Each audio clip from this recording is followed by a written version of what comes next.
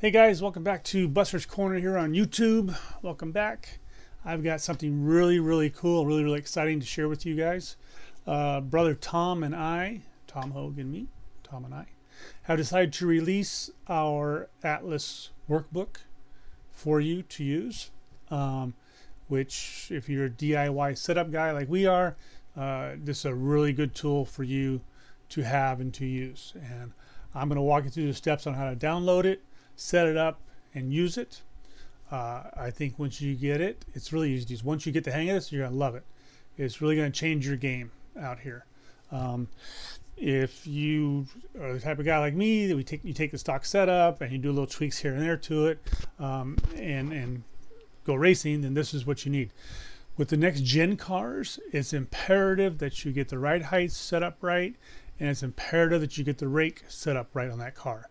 If you can't do ride heights and rake, you really can't build your own cars.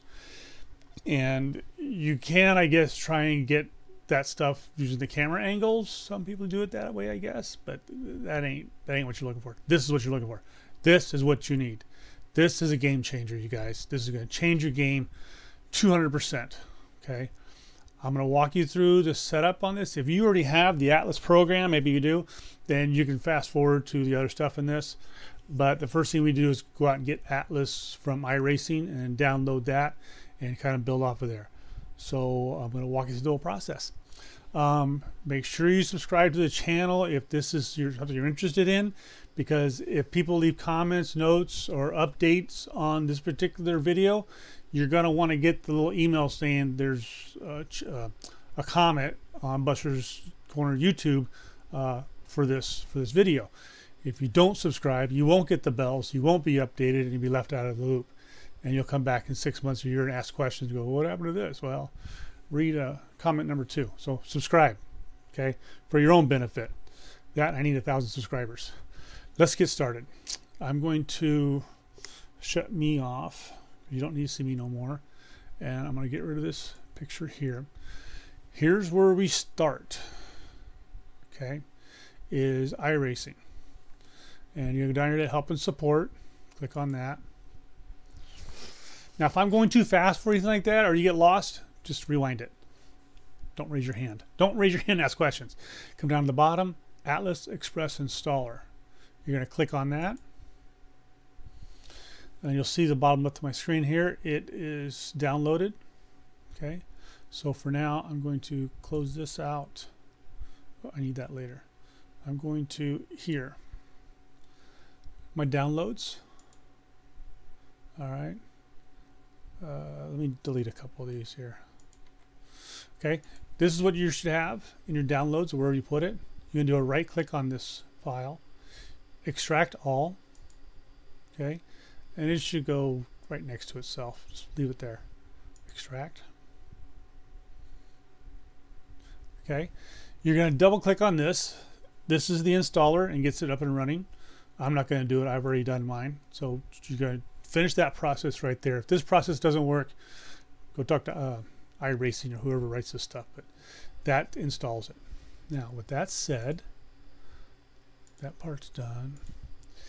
On your desktop, you should have two icons, Atlas and Data Server. Okay, it's as easy as that. Now, take this Atlas and pin it to your start down here, or your taskbar, or you can put it in your start too if you want to do this one. Anyways, just put it someplace you can get to it easily. Data Server you won't use, that's just a background noise, just leave it there. So if you look at mine, I have my Atlas down here. So let's open up Atlas now, because now you have it. This is what it's going to look like.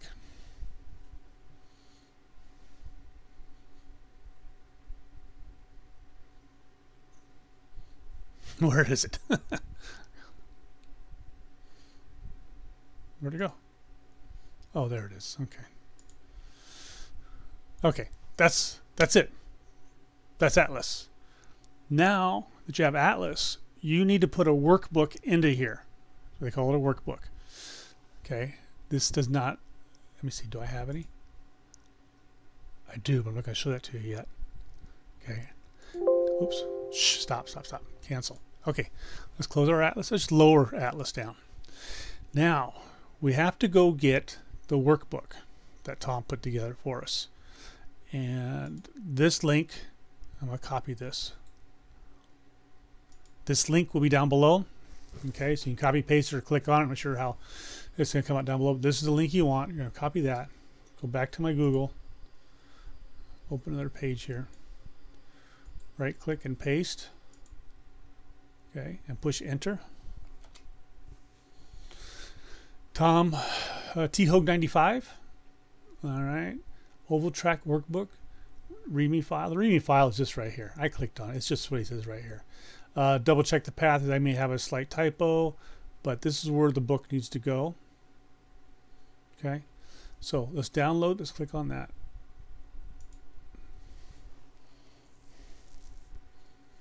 Oh, here it is. Oh, so you click on it and then come over here and download. Okay, downloading, downloading. Boom, there. All right, I'm going to lower this down. Go back to my file tree. Downloads. There it is. Oval track workbook V3. All right. Now here comes the tricky part. We're going to right click and we're going to copy it. Now I'm going to go over here to documents. And in my documents is McLaren Electronic Systems. You got this when you downloaded Atlas. That's where this came from. All right, so we're going to click, double click on that. And here you see Atlas 9. Double click on that. Okay. Down here it says workbooks. Double click on that. And you're going to do a right click and a paste. Okay. And it should look like this. I'm not sure the example's in there, and I think the example comes with it. But you should have Oval Track Workbook V3 in here. Boom. Now let's close this. All right. Now let's go back to our Atlas we have open down here. That we, if you closed it, then go just reopen Atlas. If you lowered it, then just pop it open. Okay. Now go up here to this one, and you should see these two workbooks in here.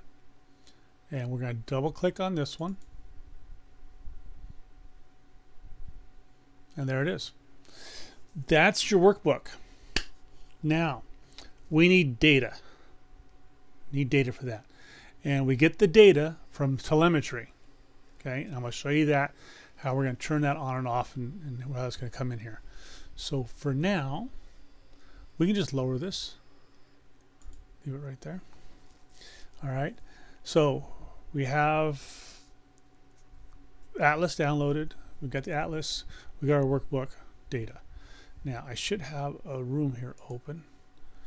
Okay, we're gonna go get some data from here. I'm gonna open this up. Test drive. Let that load. When I first came into I think I've only been in IRACING for about maybe a year now, coming up. But I couldn't find really anything to really help me do setups the way they should be done. Sure, I ran across this before, Atlas before, but man, I had no idea how to use it. None. Over my head, or I didn't have time. Probably more so I didn't have time because I work full time. But Brother Tommy came on board, and he's an engineer, retired engineer. Did some racing in his days, late model sportsman, out there at Stockton 99. Got him on board, and this stuff's like butter to him. He's like, oh, just do, and bam, he's knocking these things out for us. So that's really cool. Which benefits all of us. Thank you, Tom. Thank you, Tom. All right, let me see here. All right, now telemetry. You want to put this on a button. Options, controls. See this? Toggle telemetry logging. Why? Why, Bob, do I want that? My buttons are full. You can put it anywhere, keyboards like that. There's times when, there's times when you want to push a button and turn telemetry on without having to go back to here. Maybe it's in the middle of a race. maybe it's the last 5 laps of a race, maybe it's the last 2 laps of a race, and you want to see how your car looks with 2 laps to go. How's it finishing the race? Okay, maybe you have a pit stop coming up pretty soon, and you say, I'm gonna pit on lap 50. I'm gonna record from lap 47 to 50 to see what the ride heights look like before I run out of gas. Okay, so, and just during your testing, you might want to turn it on or turn it off. When telemetry's on all the time, it logs a file onto your hard drive. Hard drive is space, right? So you don't need it all the time. And actually, telemetry will only do a certain amount of laps. I don't know. It only so big the file can be. It's only so big. Only the file can only be so big. I sound like Baby Yoda or Yoda for a minute there. That's messed up. So you want to assign a button to it. I have mine assigned to a button. Okay, done there. Now you need 3 laps. It's going to record an out lap, good laps, and an in lap. So you need to get 3 laps in to have any kind of telemetry at all. So let's go run. Let's go run. This is my Kansas. Oh, you know what I'm gonna do? Oh, you know what I'm gonna do? Hold on. I'm gonna go to iRacing just to show you how good this stuff is. Kansas. I'm gonna take the iRacing setup, and we're gonna check this. We're gonna look at the telemetry on this one first, okay? Partial match found in Sim Experience database. I gotta run 3 laps. Profile modified.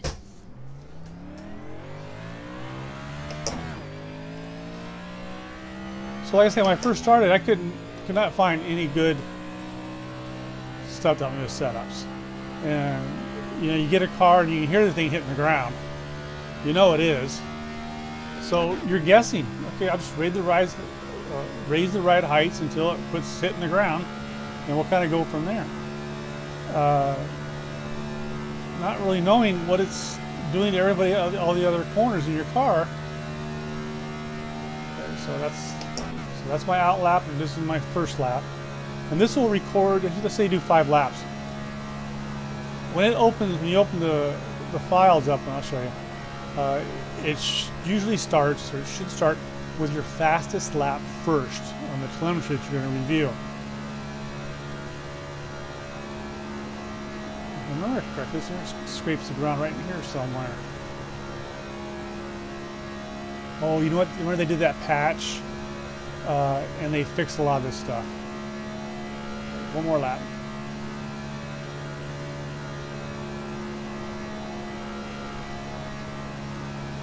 So, but this is the program. I use this on everything. More so than I use the Motec.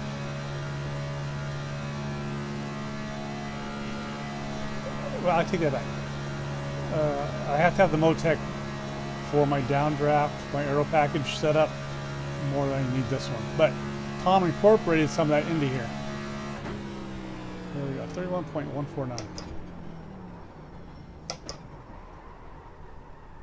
Oh, if you see on my screen down at the bottom, see my telemetry's red right there? So my button, there it is, it's that button. I turn it on and off right there. Okay, leave it on. All right, we got data. Pause. Now, let me open up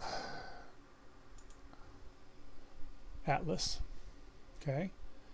And now I'm going to load session. And you can do it from up here, load, or you can do it from right here. Okay, load session. All right, here's my sessions. All right, and this is formatted so the one on the bottom is the last one. Whoops, I thought it was.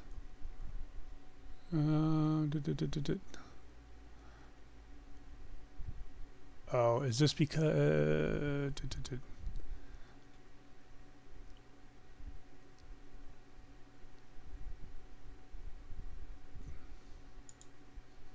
There.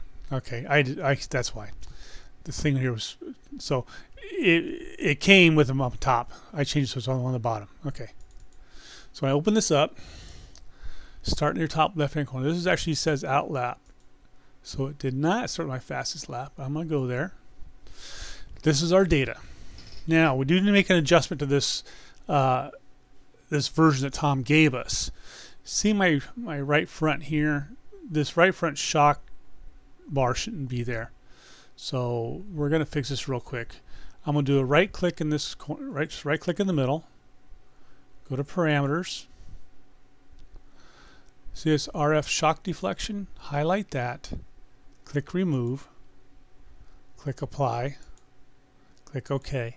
That fixes it. Now we're going to have to save this when we're done here. Alright, so what do we got? What do we got? Well, here's our right heights. Okay, now you can move this bar. And this is your lap. This is the fastest lap, okay, from end to end. Actually, at this point, you can go over here, right click here, generate circuit from lap. Click yes. Okay, there's the track. So you can take this blue dot and drag it around the track. Okay, or you can grab one of the bars right here. All right, and do it that way. So let's say, for now, what does our car look like on the back straightaway? Okay, so as I look at these, I know these are kind of hard to see because they're colored, but you'll see. So what I'm looking at here, let me see, where do we start? The whole bar represents all the laps.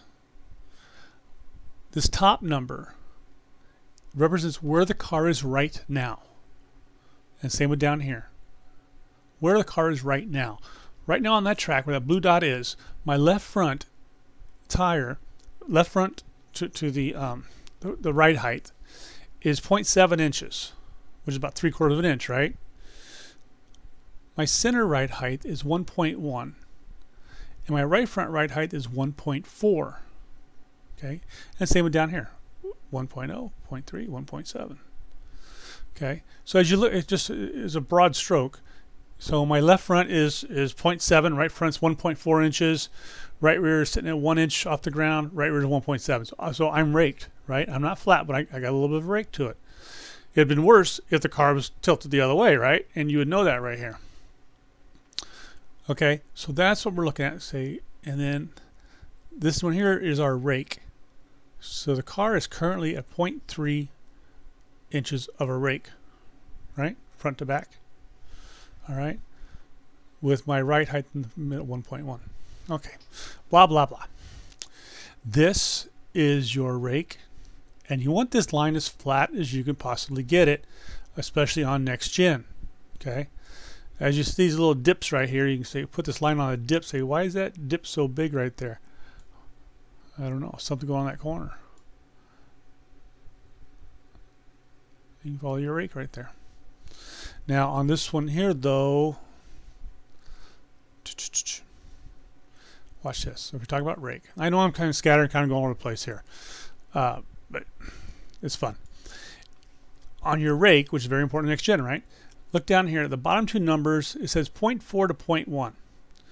That's the minimum and maximum that you had during that lap. Okay, so we had a 0.4 to a 0.1 rake, which is 0.1's almost flat, right? Between flat to a 0.4. Not much rake there, especially when next gen wants about an inch. All right, so you can take your little marker, and let's say we put this marker right here, and look at your car in the corner. The left is 0.5, far right's 0.4, my center's 0.5. There's probably no rake there at all. We'll see. The left rear 0.7, right rear is 0.6. This car is rolling over on the right hand side. You see that? How the left side's higher than the right side? This car's leaning over in that corner, and that's not good. But you wouldn't have known that with a camera probably, because it's 0.1 is off by 0.1, 1/10 of an inch. All right. All right. Over here, let's just jump through some of this. So right tire, right side, left rear, right rear. Just like you see in the garage when you look at your tire temps, where they are, where the tire's working. So if I'm in this straightaway up here, here are my tire temps going across this tire. You see the center looks like it's a little overinflated, but I'm not going to judge on this. This video is not for judging. That's what we have. That's our workbook. Okay. Now, let's go do something else. Just so you, okay, so picture that. Let's go around a lap with something else now. Oh, you can't open session on top of session. Okay, before I can load another session, I must session close and get a blank workbook before I go back up and do a session open of another one. Okay, cancel that. We're going to lower this down. Okay, but this time, just to show you what this program does for you, my setups, Kansas, version 5. Okay, this is my setup. You notice at the bottom of my screen, telemetry is on. Okay.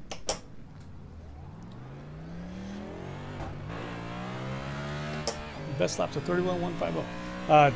This setup is available on our Facebook page to download. That's Buster's Corner on Facebook. That's where I put all my setups each week that I make.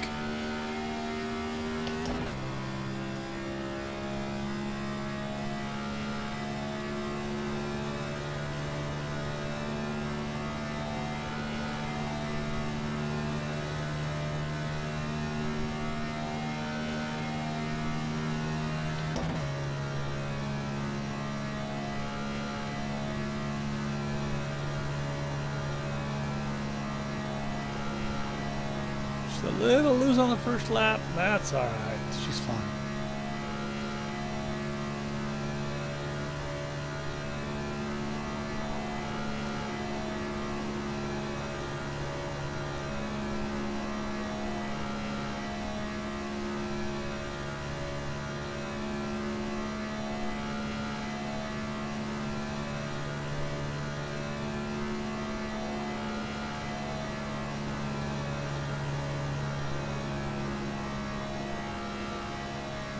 Interesting how I mentioned how you can turn your telemetry button on, you know, towards the end of a race and get your telemetry on ride heights and things like that. So in the divisions where you can add fuel or subtract fuel, that would be very useful to say, okay, 5 laps to go, my fanny's so too high. My phone's ringing. And so you may, instead of putting 10 gallons of fuel in the tank, you may go to 12 gallons or 14 to get the ride height back down so everything runs smoothly. There we go. Just an idea. 30.9. Okay. I can't talk right now. Okay. All right. Let's get out of here. More mouse. Okay. Let's pull up this one. Load session. Why is it got on the top up there? Am I doing something wrong here?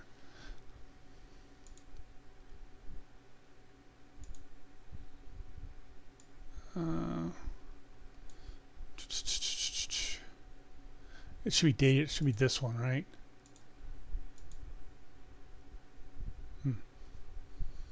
I think I'm doing something wrong here. I don't know what I did, but we did something. Okay. All right. This is the one we just ran. And look up over here. So it says 2F. That's our fastest out of my 3 laps. So let's take that one. Now, just for the fun of it, if you remember what the other one had. Oh, man. How come people can't take, if I don't answer the phone the first time, what makes you think I'm going to answer the third time? I'm not. Knucklehead. Missed call. 3 times. Okay. I know what he wants. He wants to go to the racetrack tonight. All right. Just quick overview. So let's put this in the corner right down here. And look at my front end. 1 inch off the ground, 1 inch off the ground, and my front splitter's at 0. Okay. 1.8, 0.8, 1.8. This car is flat in the corner. It's flat in the corner, and I got a 0.8 rake. which actually should probably be a little bit taller than that. Okay, that's what next gen wants. That's why I was so much faster than the stock setup, wasn't I? All right. So then, and I go back. Let's go back over here to this corner over here.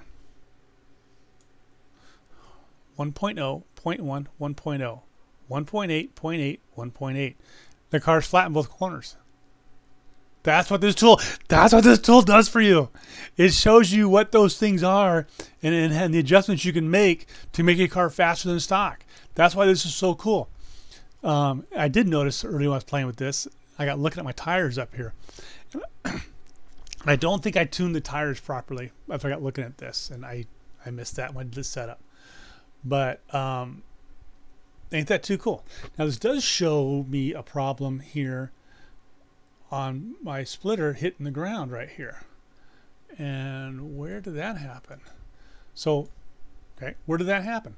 So on my middle graph right here, this is my ride heights, and this one's purple. Where is purple hitting the ground? Looks like all over the place because I'm right there. There you go. That's -1, and see where I am right there. Why? Corner entry. I tapped the ground right there. I'm not going to worry about that because I think what happens is the air pressure increases and it picks that nose up enough to where it's not scraping no more. Yeah, I'm going with that. Either that or should read the right heights just a little bit right there. Okay. What else? Let's see. Let me session close. Okay. Oh, you know what? Let's do this. Let's just do all this. Close.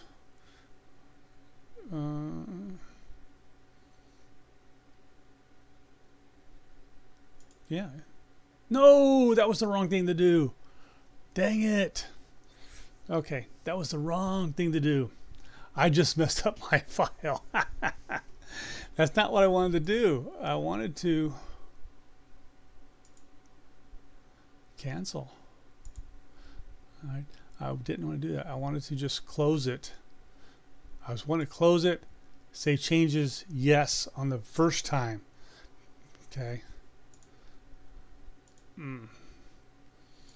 That's okay. Watch this. Downloads. Copy.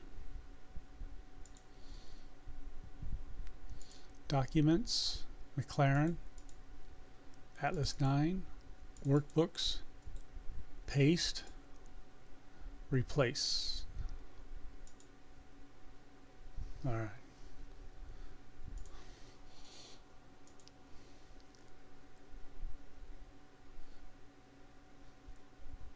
Okay. Open. Oh. Open Workbook 3. Okay. Now, I know it's this one. Properties, parameters, right front shock. Remove, apply, okay, close it, save changes, yes. There you go. Okay. And I'm sure, depending on when this video comes out, or Tom's out of town right now for a couple days. When he gets in, he'll fix that patch that we have up there. So you may not see this at all, depending on when you watch this. So Atlas. Workbook 3,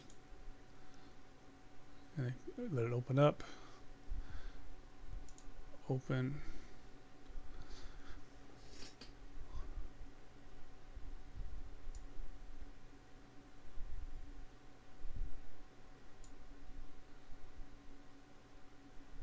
These are timed. See, it's 202 to 12, so this should be, there it is, 24412. Okay, and this way whenever you come in, you know your last one is like right here. So if we open this up now, okay, see, originally I had the shock was in here. I got rid of the shock. Okay. So now though, whenever you save this, don't save it. All right. And each time you come in, the map will be gone. Just do a right click, generate map circuit from lap. Okay. So once you get a couple laps, Tom says we do 3 laps, you'll generate automatically. Mine doesn't do that. I don't know. Maybe because he's special. But that's how you get your map, is right click, generate from circuit. Yes. Okay. But now when you close it, don't save it. Okay. If you save it, it's going to save this map for you. And then if you go to a different track, you got the map. But that's okay if the map is there and you're at a different track now. Just right click it and it'll give you the map for the track you're at for the last lap you ran. Okay, save changes? No. I think that's just about it. Something else that I did is I have a shortcut because I have the triple monitors and my 2 side ones are windowed and the center one is a full screen. So I set up on my start. Now let me get out of this, I'll show you. Because you can't see what I'm doing over there. Down here you can. Start. My telemetry shortcut is right here. And I'm sure you can put it down here on the taskbar. I just didn't. I just did it this way. This file folder gets full. Okay, from every time you run a lap. If you don't shut the telemetry off, this thing just fills up, fills up, fills up. So you want to go through here and delete these old ones. Okay. It only fills up if you have telemetry on, though. It doesn't fill up all by its lonesome. Okay. What else can I tell you? I got that. You got the button on the steering wheel. Let's see. We go to, well, let's go through it. Go to help and support. Download Atlas. Go to GitHub. Get the workbook, which the link for that will be down below. After you do the download, do that shock fix on the left front, right front. That's it. I hope you're as excited as I am for you guys. Like I said, if you're a DIY guy like myself, this is a game changer, huge game changer for what you're doing at home on this stuff.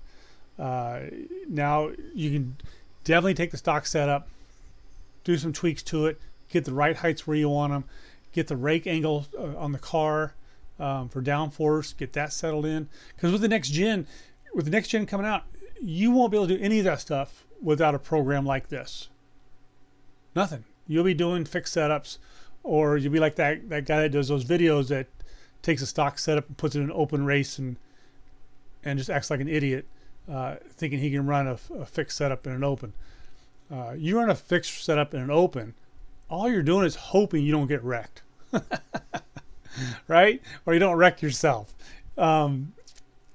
Yeah, you get your SR rating, your IR rating up there because you start in the back, you don't qualify good, and hopefully the leaders take themselves out, and whoopee, you got to win because you didn't race it.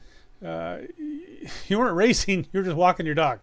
So take the fixed setup, change it into a setup that you can work, and run open races with the fixed setup. Modified fixed setup. That's all I got, guys. Thanks for watching. Subscribe to this. Find us on Facebook, Buster's Corner. Join that page so you get the updates that we have over there. Be part of the community that's building our own setups is what we're doing here. That's it.